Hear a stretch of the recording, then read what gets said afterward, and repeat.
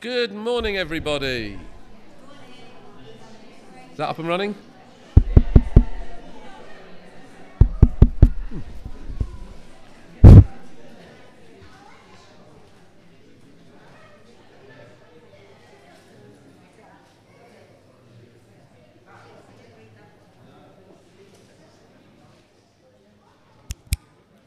Good morning. Working now. Excellent. If we could take our seats, please.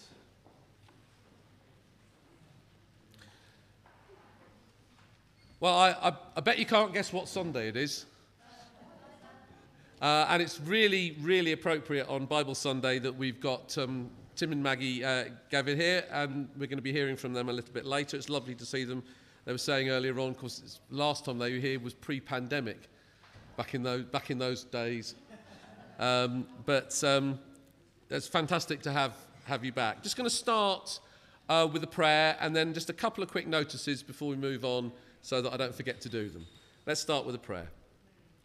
Father, thank you for this Bible Sunday. Thank you for this day where we look at your word and look at how important that is to us as Christians, and how important it is that we know that you are with us and that you have spoken to us through those words.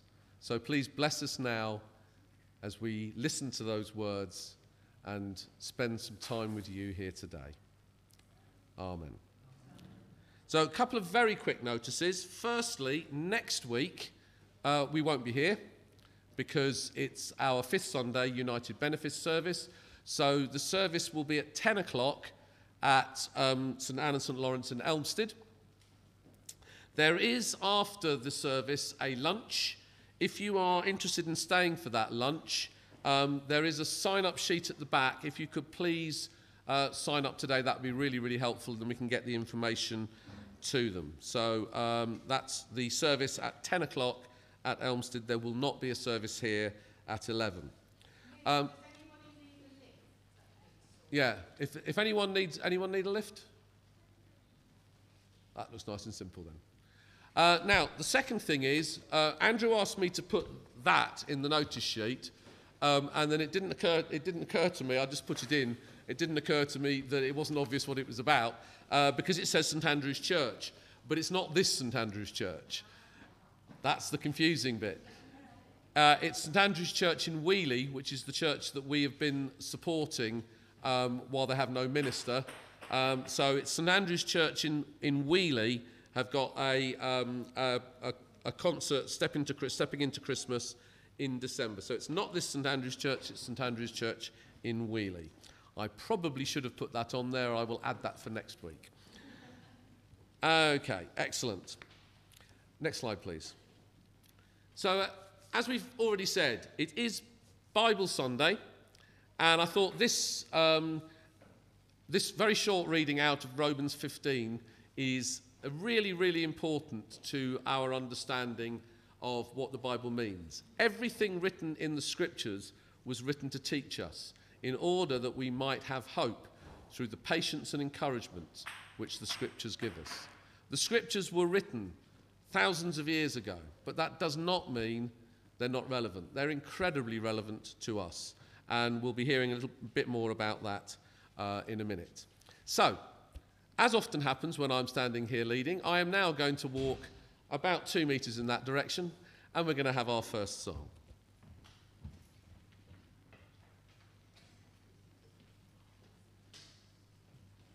So if you're able, please stand, and we're going to sing "To God Be the Glory."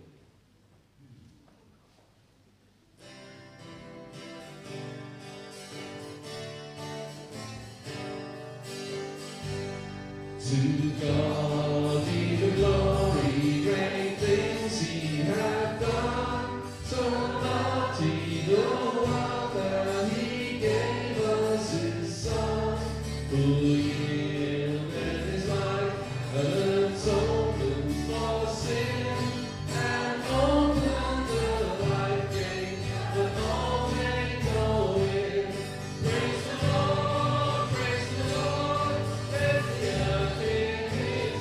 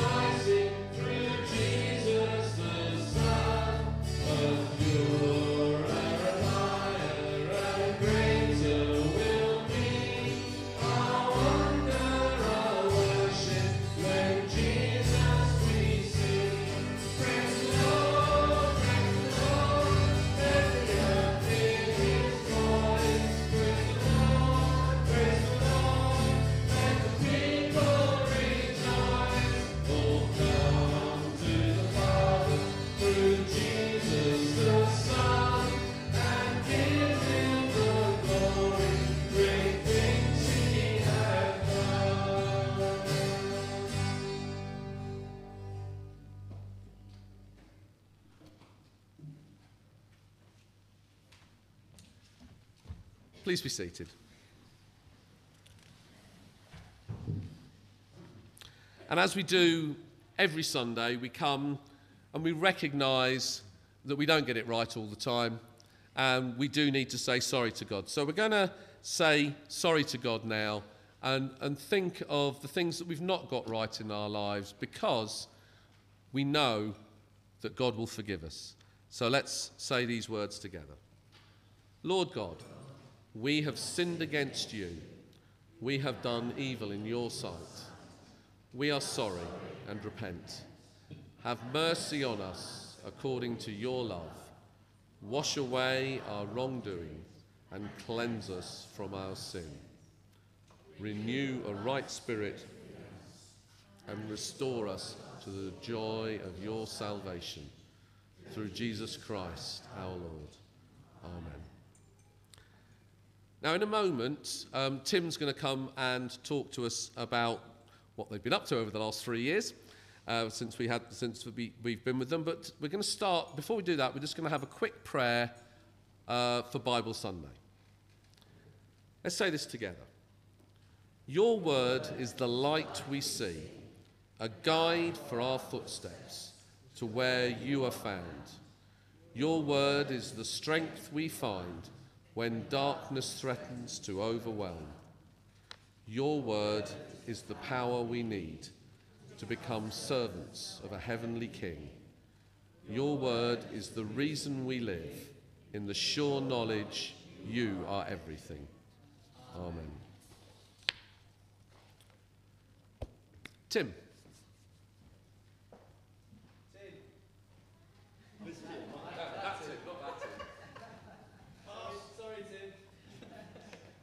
There's another Tim at my church as well, and I get very confused, and they say, Tim's going to pray, and it's not me. So, we are Tim and Maggie David. Oh, I've got the clicker. And we work for Wycliffe Bible Translators. My connection with St Andrews goes way back to 1983, which is when I first came here as a student. So that's 39 years ago. And then when I graduated, I lived in the village for a little while and was involved with the music group and with various other things. St Andrews has been supporting Maggie and I since 1995, which is when we left our jobs with BT to work for Wycliffe Bible Translators. For a while, we lived in Senegal in West Africa for 12 years. Currently, we're based in Ipswich, and we make trips to and from Africa. Now, as Nick said, it's been 3 years since we were here. I can't possibly fill you in with all we've been up to in the past 3 years. I'll just give you a few highlights to give you an idea of what we're doing, particularly some of our most recent trips. But before I do that, I just want to talk about the availability of Scripture. Now, I don't expect you to actually be able to see the little writing there. I'm going to blow some of that up in a minute. But just the picture, the top blobs are languages.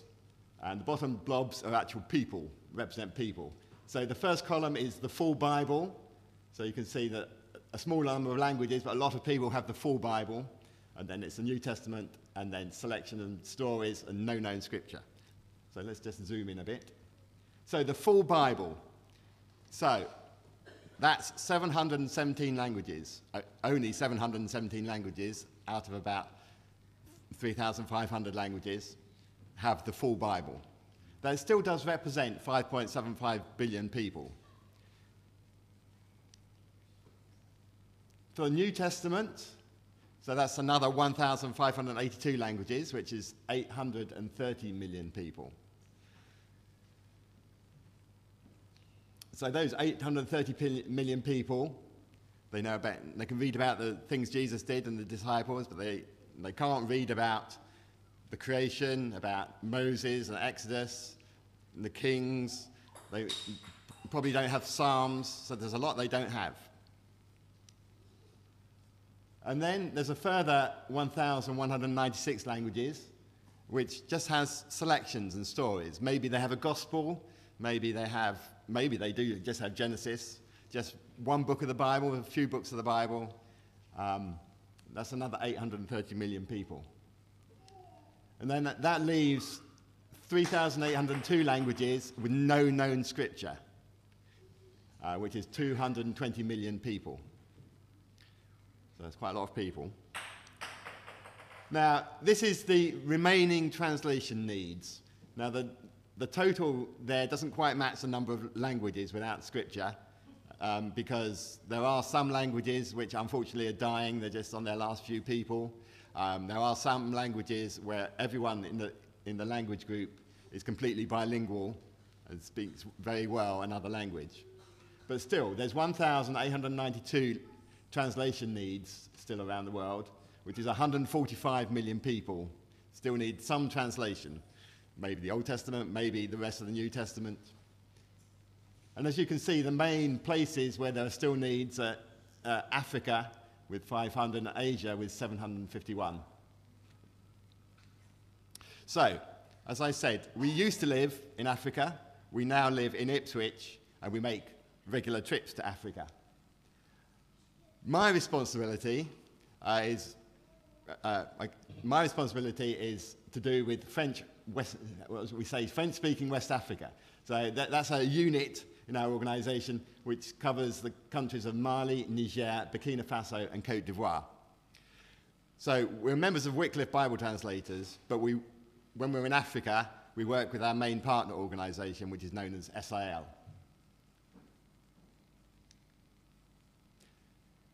Most of my work is with the languages of Côte d'Ivoire, otherwise known as, in English as Ivory Coast.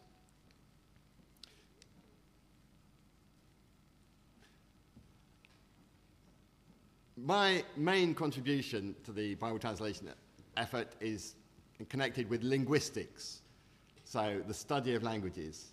It's a foundation for translation. Translators can't be good translators unless they have a really good understanding of their own languages and also of how languages in general work. So earlier on this year, I was in Ivory Coast for 3 weeks, and I was teaching a 2-week course to a group of translators on grammar. So this is not English grammar, it's not French grammar, it's the grammar of their languages. So we try and explain to them the sort of structures they might find. We encourage them to look at their languages and to help them understand better their languages. So that when it comes to translating and they see something in French or English, then they will know well what structures to use in their own language. I've just come back from another trip to Ivory Coast. All my trips to Ivory Coast so far have been to Abidjan, which is one of the biggest cities in Ivory Coast. This time I was actually able to make a trip out to a small town called Sassandra. As you can maybe see from that, it's not a particularly well-developed town, but that's the place where the NEO translation team are working, and I went to visit them. Here's a picture of me and my colleague Jack with 2 other translators. So the lady on the right, she's also the director of a non-governmental organisation, a small organisation that she herself set up with 25 other people to deal with health and women. But she is giving up some of her time to translate the Bible into her own language. And she's working with the other lady there as well, and a man. I was there because I'd been helping them in a previous trip to work out the best way of writing their language. But I was there to sort of follow up some of the work that we'd been doing with them. While we were there, they've recently translated Mark, the Gospel of Mark, and printed that. So there's a lot of enthusiasm at the moment within that language group to buy this. And while we were there, we visited Evelyn, the lady's village, which is right on the beach, as you can see. And as we were walking along, we met the chief of the village. So Evelyn, she was very good. She had a copy of Mark in her handbag or whatever. So she whipped it out and said, "Mr. Chief, well, here's Mark." And he was very enthusiastic to have it. And in fact, here, she's actually transferring the audio recording from one phone to another. So mobile phones are everywhere in Africa, and there's a lot more people that can hear, listen, than can read. So often we translate things and then have audio recordings. So that's my work. I'm in French-speaking West Africa. Maggie is sort of works at the next level up of the organisation. She works in French-speaking Africa, which is a vast area. So she travels a lot more than I do. But she was also, at the beginning of the year, also in Ivory Coast. So Maggie has several hats. One of her hats is building capacity in project management. Because translation isn't just the translators sitting in their office doing the translation. There's a whole host of other supporting work that needs to be done, and particularly project management is an important thing. And Maggie was there because the lady on the right, she was just retiring, and the lady on the far left was just taking over her role, along with the assistance of the man on the right. So Maggie was there to speak to them, to try and help them, to try and build up their ability to manage projects. In our area, the French-speaking Africa area, there are a lot of language programs managers, as we call them, who are Africans, fairly young, who are inexperienced. And Maggie is able to come alongside them and mentor them and lead them and help them do their jobs better.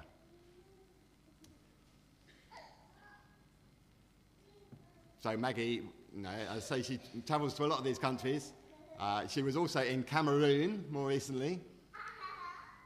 And there she was, with another one of her hats on, she was there for the leadership team meetings of French-speaking Africa.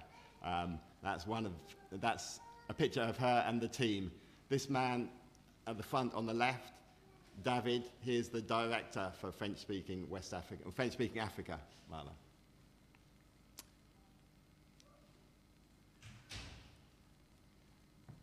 And that leadership team meeting was then followed up by this meeting of where she was working with country leaders across French-speaking Africa.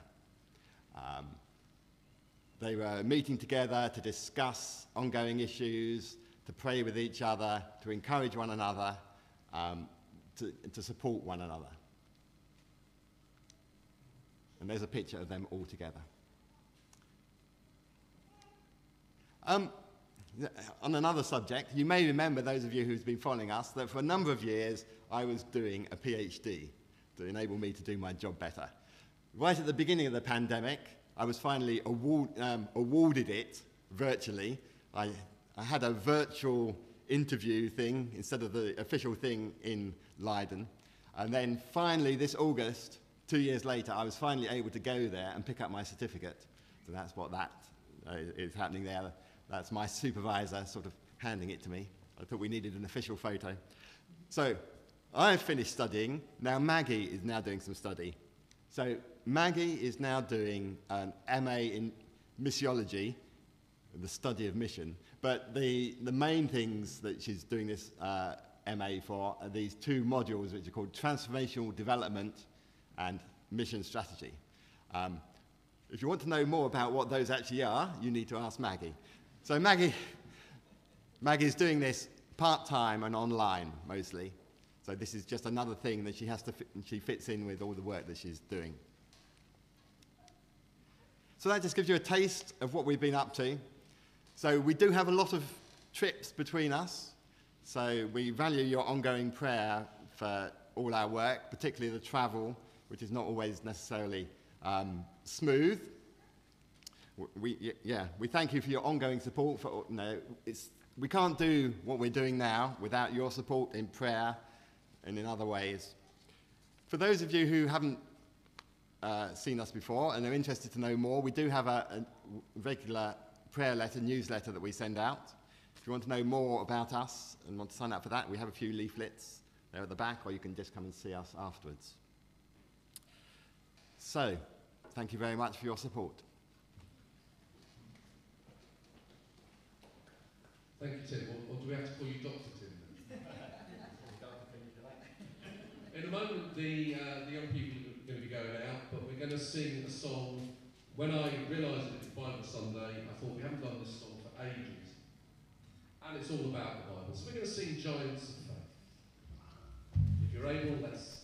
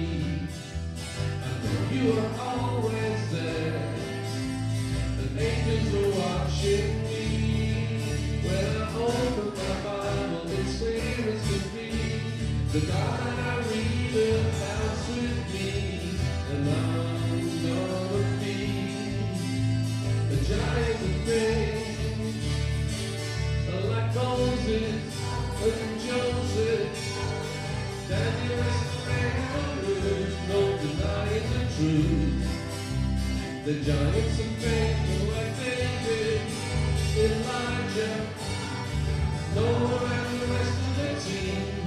I'm gonna be the giants of faith. I'm gonna be a giant of faith. By faith I can do anything. By faith I can do anything. By faith I can do anything through Christ. By faith I can do anything. By faith I can do anything. By faith I can do anything through Christ. Well, like Moses and Joseph, can you estimate the truth? No denying the truth. The giants of faith were like David, Elijah, Noah and the rest of the team.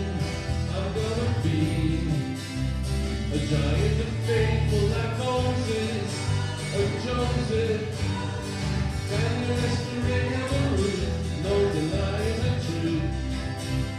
The giants of faith were like David, Elijah, Noah and the rest of the team. I'm gonna be a giant of faith.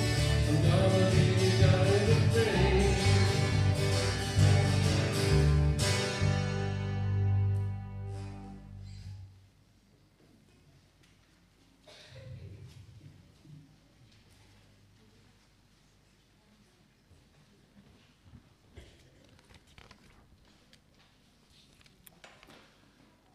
Well, in a moment we'll listen to God's word, but before we do that, as I was sitting down there listening to Tim earlier on, I realised I'd forgotten something that's down there.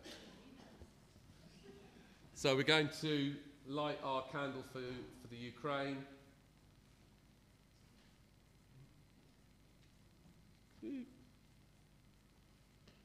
And then say a prayer for them.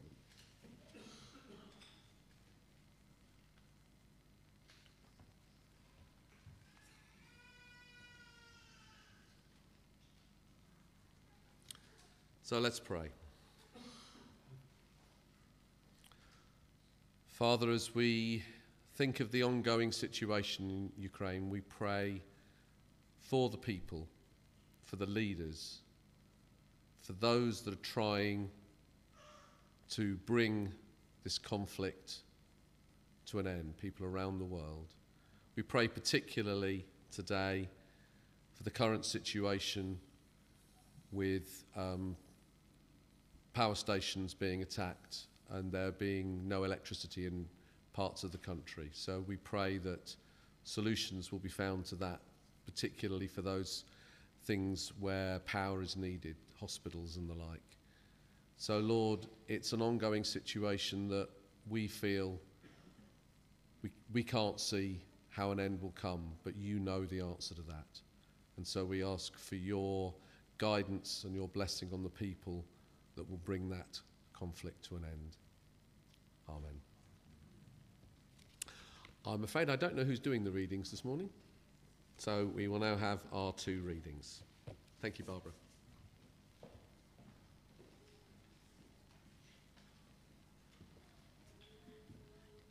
The first reading today is from Romans chapter 15. We who are strong ought to bear with the failings of the weak and not to please ourselves. Each of us should please our neighbours for their good, to build them up. For even Christ did not please himself, but, as it is written, the insults of those who insult you have fallen on me. For everything that was written in the past was written to teach us, so that through the endurance taught in the Scriptures and the encouragement they provide, we might have hope. May the God who gives endurance and encouragement give you the same attitude of mind toward each other that Christ Jesus had, so that with one mind and one voice you may glorify the God and Father of our Lord Jesus Christ. This is the word of the Lord. And the second reading is from Luke chapter 18, the parable of the Pharisee and the tax collector. To some who were confident of their own righteousness and looked down on everyone else, Jesus told this parable. 2 men went up to the temple to pray, one a Pharisee and the other a tax collector. The Pharisee stood by himself and prayed, God, I thank you that I am not like other people, robbers, evildoers, adulterers, or even like this tax collector. I fast twice a week and give 1/10 of all I get. But the tax collector stood at a distance. He would not even look up to heaven, but beat his breast and said, God, have mercy on me, a sinner. I tell you that this man, rather than the other, went home justified before God. For all those who exalt themselves will be humbled, and those who humble themselves will be exalted. This is the word of the Lord.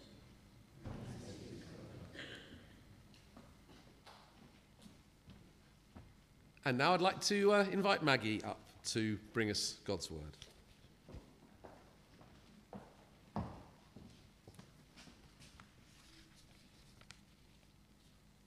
Good morning. After such a long time away, it's really good that we're able to be here with you again this morning. I think once during one of the lockdown times we did actually appear on Zoom and we're able to share the service with you in that way, but of course that's no substitute for being here in person. So before we turn to this passage, let's pray. Father, we thank you again for your word. Thank you that you have given us your word to guide us, that we can learn from it and learn better how to follow you. And I pray now that you would give us ears to hear, Lord, what you have to say to each one of us. Amen. Okay, so can we have the slide? Okay, thank you. Oh, see if it was go. Oh, was that the first one? Okay, I thought it was another one. Never mind. The other one had weekly Bible. Yes, okay, right, that's fine. I was just going to share that before I started talking. Sorry. That's all right. Can I blank it? No, never mind. As Nick said, the passage that we've just heard in Romans, there was the verse 4 was the one that was particularly highlighted for this Sunday, being Bible Sunday. But of course, we never want to look at just one verse in the Bible and just focus on that out of context. So we're going to look at the whole of the reading that we had, the 6 verses, and also there's a very strong link with them, with the reading that we heard from Luke as well. So we're going to look at both those together, as well as particularly looking at this verse 4. So first of all, I think that these verses challenge us about our attitude to our fellow Christians. In the church at Rome, there were Christians from a Jewish background and also those from a Gentile or a non-Jewish background. Many of the ones from a Jewish background condemned the non-Jews, non-Jewish background Christians, because they didn't follow all the laws, all the Jewish laws. And their attitude was, you're not proper Christian if you don't follow these rules. Now, Paul calls these people, the Jewish ones, the ones who believed the Jewish rules were still important, weak. And he calls them weak, I think, because they had a weaker knowledge and understanding of God's grace. They hadn't really grasped that God's grace is not dependent on rules. God's grace is free for all of us and is not because of our works, but is a free gift from God through Jesus. Now the others, the Gentiles, ones from a non-Jewish background, Paul calls them strong because they had that better understanding of God's grace. But he also condemns their attitude because they despised the ones who thought they still had to follow the rules, because they said they were still in bondage to them, and they looked down on them for that. And we see this wrong attitude also in the reading from Luke, where the Pharisee stood by himself and prayed this prayer: I thank you, God, that I'm not like other people, cheaters, sinners, adulterers. I'm certainly not like that tax collector. I fast twice a week, and I give you 1/10 of my income. It's very clear that the Pharisee had that superior attitude. I know much better than you. Similar to the attitude of the ones from a non-Jewish background who thought that they'd understood things better and looked down on their fellow Christians. And we see in this reading in Romans that we're called to put others' sensitivities before our own pleasure or comfort. And that reminds us of how Jesus told us to love our neighbour as ourselves, not to look down on our neighbour. And we're told to act in a way that would build up each other's faith. In the NIV, we read in verse 2 that it said, each of us should please our neighbours. Now, we might look at that and think, oh, but elsewhere we're told we're supposed to please God, not please other people. But it's important to read this in the context of the rest of the sentence. Please our neighbours for their good, to build them up. And in fact, the New Living Translation has translated that as, we should help others do what is right and build them up in the Lord. So it's not about pleasing people to keep them happy, and just thinking it doesn't matter what they do. It's about helping others in our congregation, our brothers and sisters, to do what is right, to please God, and so that we build up the whole congregation in Christ. And Paul goes on to give the example of Jesus. And of course, Jesus gives us the ultimate example of someone who didn't put his own pleasure first. Jesus gave up everything to die for us, for our sake. He was willing to obey God, whatever the cost. And he talks about having the same attitude. Just trying to find the verse. Yes, in verse 5, that we may have the same attitude. And that reminded me, of course, of Philippians chapter 2, verses 5 to 7, when Paul there explains what the attitude of Jesus is. He says, "You must have the same attitude as Christ Jesus had. Though he was God, he did not think of equality with God as something to cling to. Instead, he gave up his divine privileges. He took the humble position of a slave and was born as a human being. When he appeared in human form, he humbled himself in obedience to God and died a criminal's death on a cross." So when we have the same attitude as Christ, we don't insist on our own right. We're willing to serve others. So we don't insist on the freedom that we have. In Paul's case, we see that he didn't insist in the previous chapter on being able to eat the meat that had been sacrificed to idols. In his mind, he knew there was nothing wrong with eating that meat. But if that caused a problem for other people, for fellow brothers, fellow Christians, brothers and sisters, then he was ready to give up that right and say, well, I won't eat it then.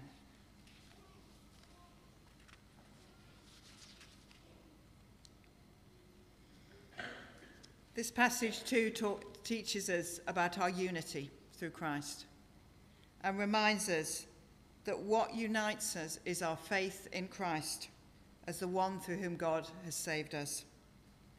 That needs to be the centre of our faith and the reason for our unity. And we need to concentrate on Christ as the centre of our faith rather than minor issues. Of course, that's easy to say. What I think is a minor issue, you might think is a major issue, and vice versa. But I think the main point here is that it's not up to us to judge other people.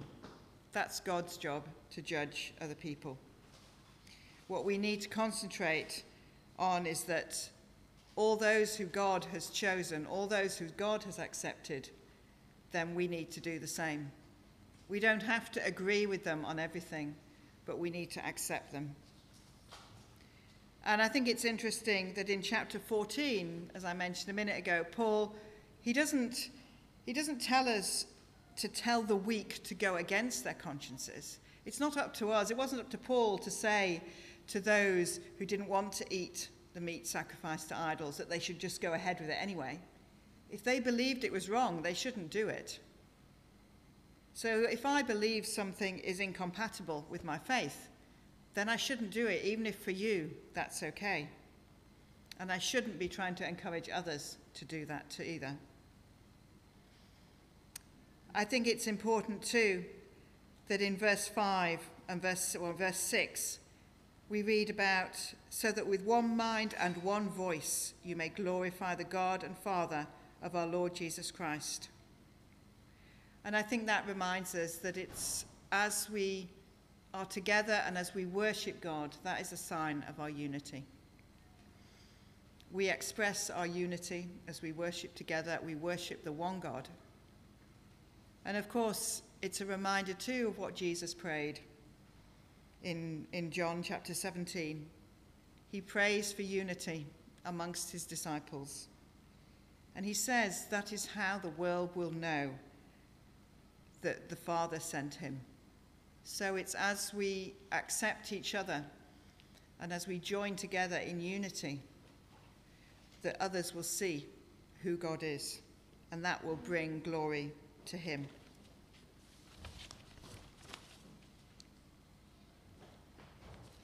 So what does that mean for us?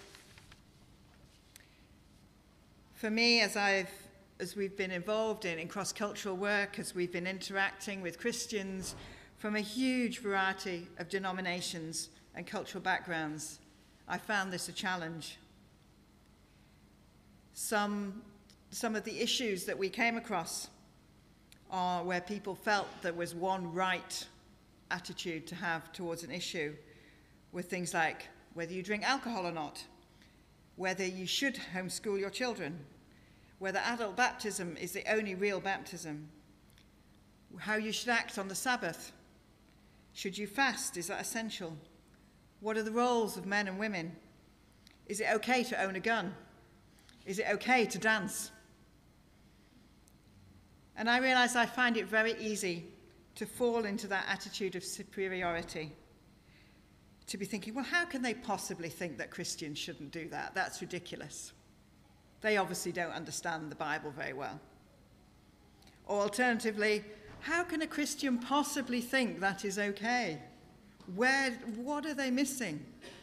It's so easy to fall into that attitude. And I think part of that is that sometimes to be secure in our own beliefs on things, we have to believe it's the only right, the only possible belief. As soon as we think, we sometimes have the feeling that if we accept that someone else might actually be right, then maybe I'm wrong, and I want to be secure in my own belief. But Paul didn't have that uncertainty. He was able to hold to his belief that it was fine not to keep to the Jewish laws. Elsewhere, we see that he was very strong in saying the non-Jewish believers didn't need to be circumcised, didn't need to follow all the rules. So that he didn't waver on that. But yet he still accepted those who didn't agree with him and who felt it was right. He accepted everyone on their basis of their faith in Jesus. So we too shouldn't be insisting that others follow our rules, follow our understanding of what is correct Christian behavior.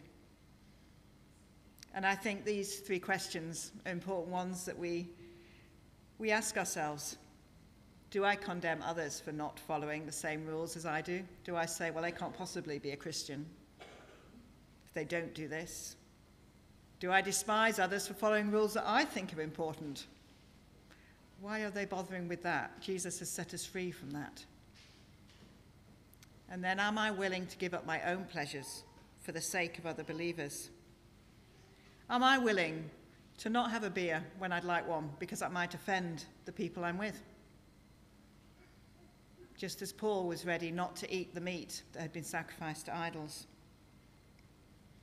And I think Paul also is showing us that those who are strong have a responsibility to support the right of others to hold different views. If we are mature, then we should be supporting the right of others to hold different views, rather than expecting everyone to be like us.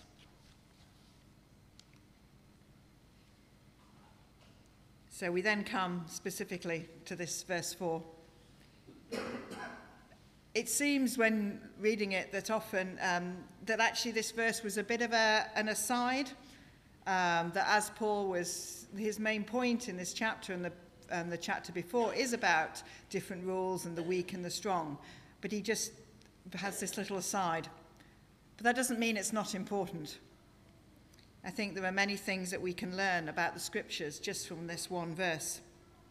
The first thing is something that Nick already mentioned. Paul says, everything was written to teach us. Now he's talking about something that was written centuries previously to when he's talking, never mind to when we are. But yet he says it was written to teach us. And just as that was, Paul recognized that the Old Testament was also written to teach people around in the first century. Equally, as Nick said, it's also there to teach us today. And that reminded me of Hebrews chapter 4, verse 12, where we read, the word of God is alive and active. It's also clear from here that the Old Testament reveals Christ. Here in this passage, but also in many passages that Paul has written, and also Jesus himself, it's very clear that the Old Testament was foretelling Jesus. And again, as we've already heard, God's word, in God's word we see his faithfulness, and we can find encouragement and hope. We learn to endure suffering and difficulties because of the promises, because of the hope that we have of the future. And that encourages us to persevere. And I'm sure many of us have particular verses or passages that we hold on to when things are hard. Some of the verses that I find helpful in those situations are from Psalm 23. Even though I walk through the darkest valley, I will fear no evil, for you are with me. Your rod and your staff, they comfort me. And then Matthew 28. And surely I am with you always to the very end of the age. Although we have to remember that follows a command of Jesus to proclaim him in all that we do. And then also Psalm 139, which I found particularly helpful when living in different countries. If I rise on the wings of the dawn, if I settle on the far side of the sea, even there your hand will guide me, your right hand will hold me fast. So God's word can encourage us, can give us hope. And it's interesting that in verse 4 he's talked about how the scriptures give us hope and encouragement. And then verse 5 he immediately goes on to say, may the God who gives endurance and encouragement. So it's very clear that it's actually that God is the source of the endurance and encouragement. Yes, it comes through his word, but God is the source because it is his word. So our encouragement, our endurance comes from God through his word. So we need the scriptures. Those of us here today, but also Christians all over the world. And you saw at the beginning of Tim's talk the many millions of people who don't have access to God's word in a language that they really understand. And so that's why we, together with local Christians in Côte d'Ivoire and Ivory Coast, as you saw on Tim's talk, Christians all over French-speaking Africa. That's why together we're working to ensure that Christians do have access to God's word in languages and also in formats. We heard about the audio recording as well, that are appropriate to them, so that God can speak to them, so that they can gain that hope and encouragement just like them, just like us. And of course, it's not just Christians who need God's word. We believe that God can speak through his word to people who don't yet know him. And we want everyone to have the opportunity to hear from God and to come to know God and to have a relationship with him. Amen.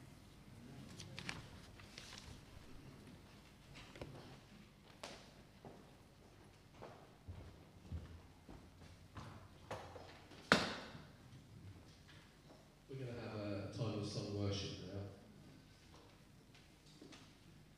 Thinking about what God is to us.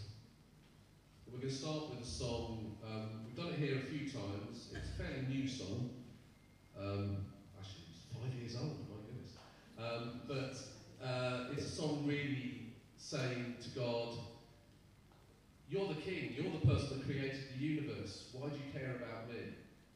But we know that God does. And we know that God loves us. So if you're able to, let's stand to sing. I am who you say I am.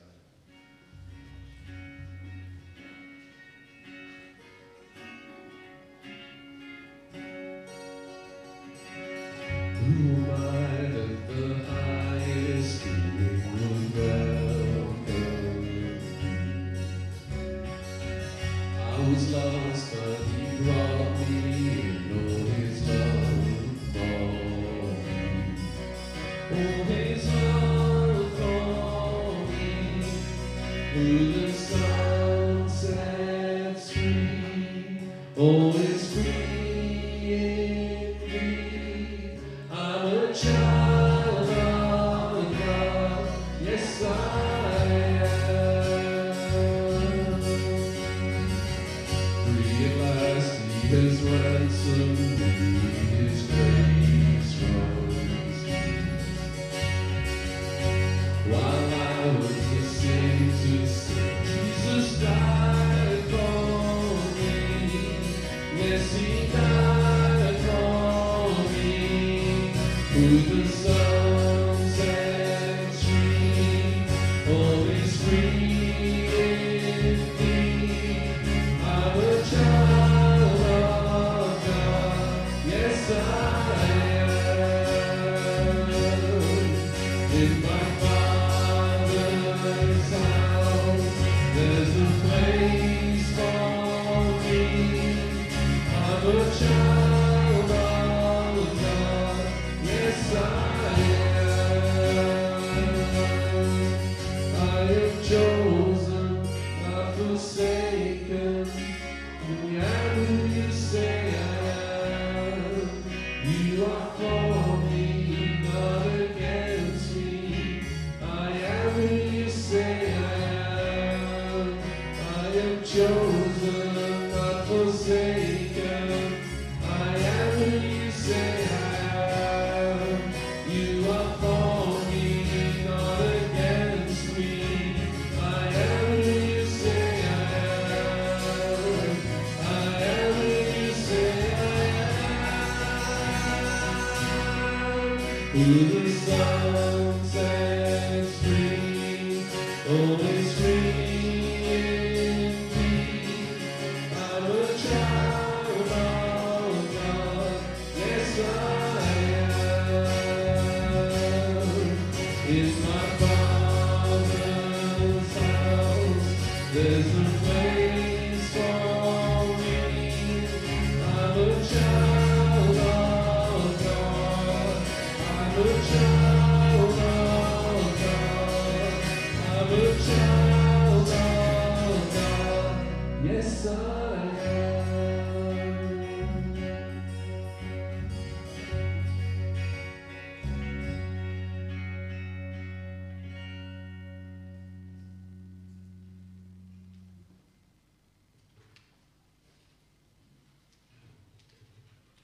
It was interesting just a few minutes ago that Maggie was using Psalm 23 as a sort of a way of us remembering that God is with us at all times. And this next song is very much about that. It's again a fairly new song, Wren Collective song, Never Walk Alone. I think this is such a powerful song because it's got that line, you are with us, for us, always holding on. Though I wander, your love goes further. You are my hope of the future. I will never walk alone. So let's sing Never Walk Alone.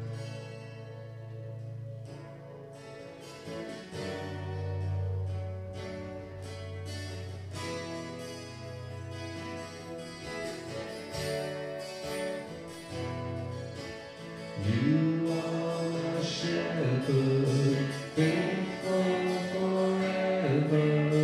Your hand is strong and my faith is weak. Though says my heart beat, you won't forsake me. You are the love that will carry me, and I won't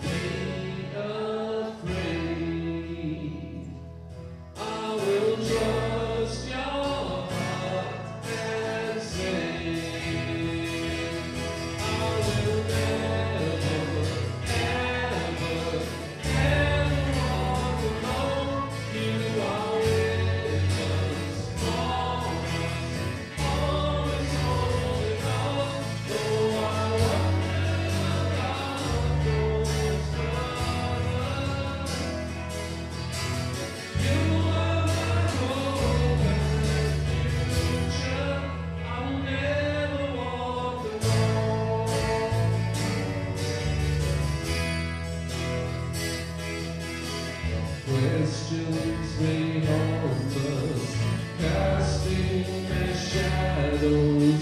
Still you're the hope and harmony.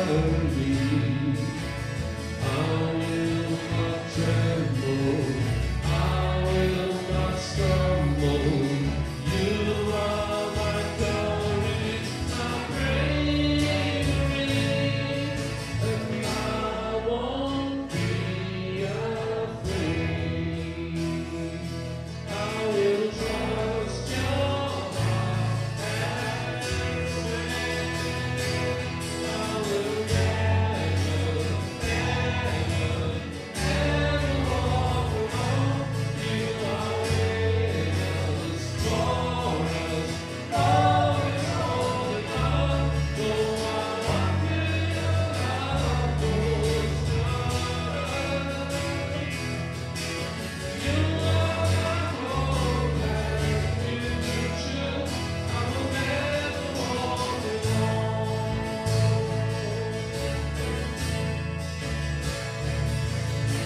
Show me your goodness and mercy, the light of the wasteland before me.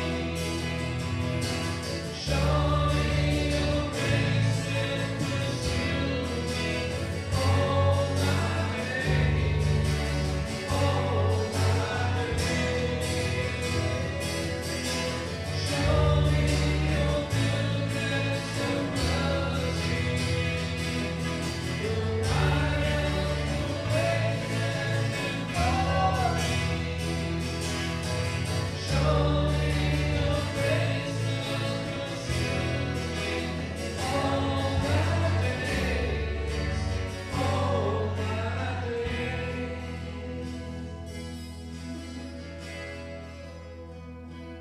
I will never, ever,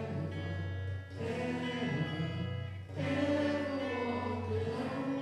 You are with us, for us, always holding on.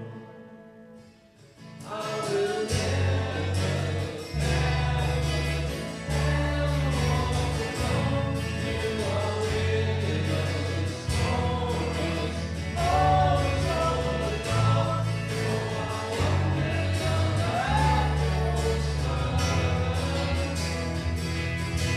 Though I walk in the darkest night, you are my hope and future. I will never walk alone.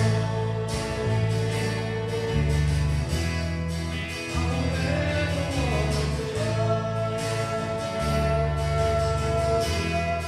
I will never walk alone. I will never walk alone.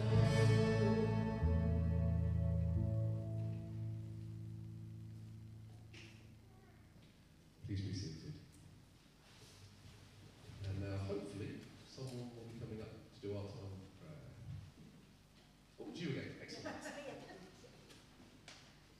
Two hats this week.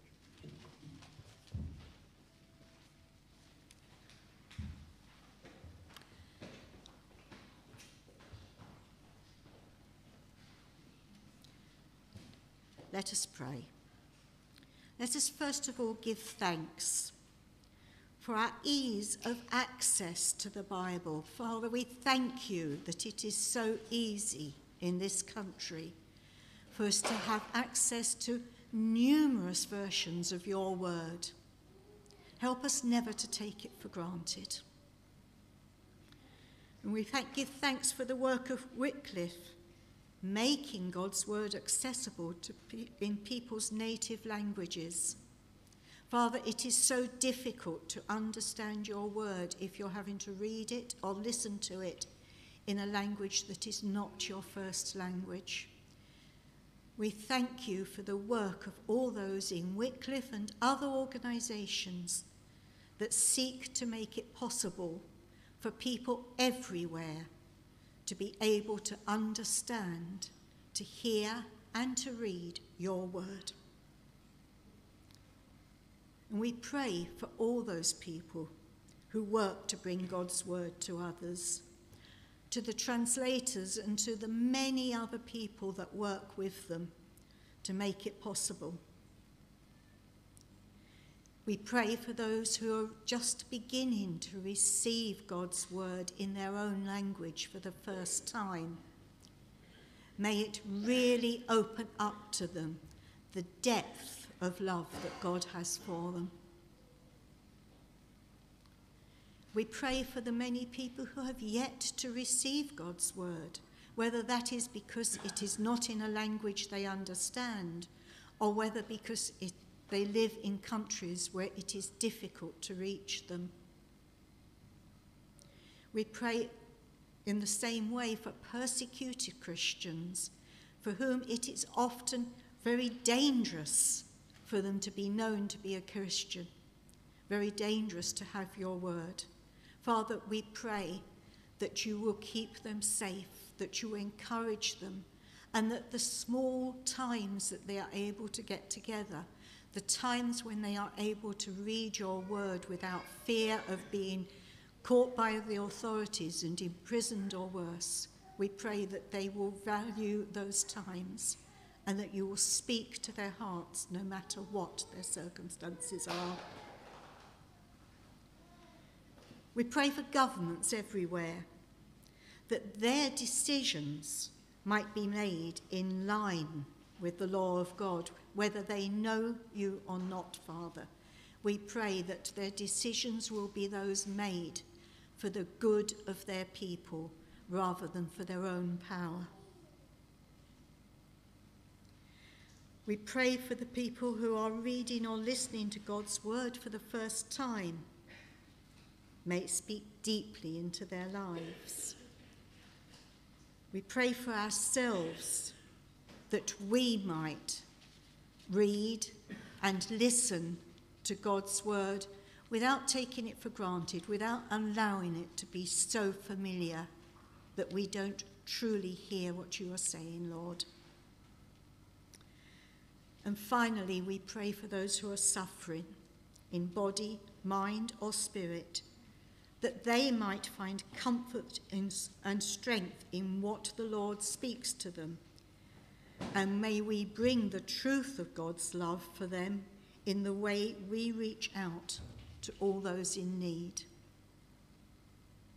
These and all our prayers we ask in the name of Jesus Christ our Lord. Amen.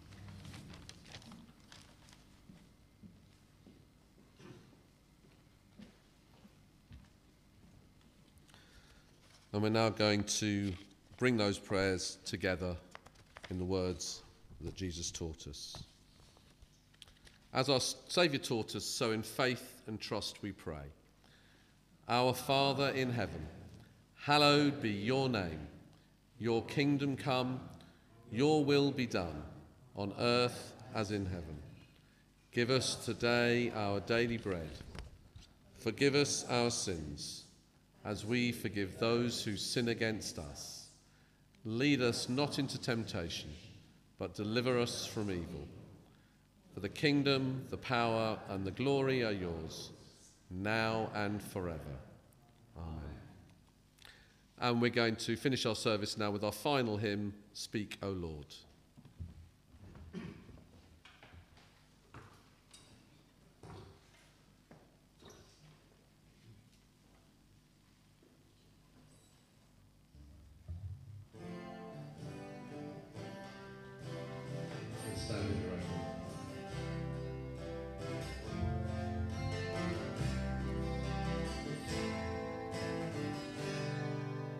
Speak, O Lord, as we